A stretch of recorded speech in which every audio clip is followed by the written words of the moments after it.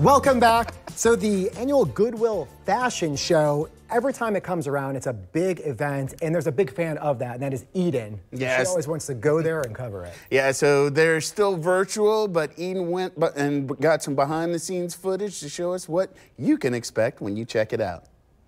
Welcome to a behind-the-scenes look of the Goodwill Striving to Succeed annual virtual fashion show. I'm here specifically today to talk to stylist RG Mitra. I wanted to know, as a fashion expert and thrifting pro, what she feels have been her best thrift shopping scores.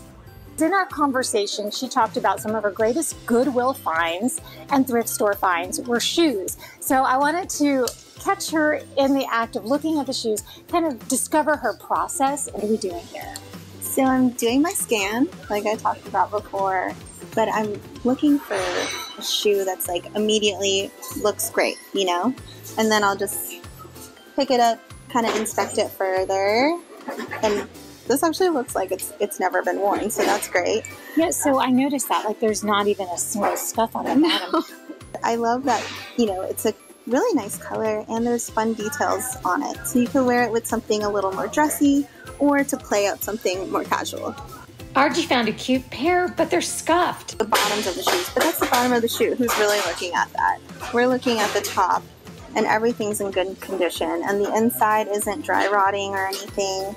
You can still see the size, like all the letters on there. I would definitely take these home if they were my size. But they're really cute. How many pairs of shoes do you have at your house right now? I can't count. So this is a really nice Michael Kors shoe. It's got a platform and the leather just feels really great. Michael Kors, for how much? They're $16.99. That sounds like a deal, because what would they be retail? Honestly, close to $200. Boom. RG, thank you so much, and we can't wait for the Goodwill fashion show, so stay tuned for details on that.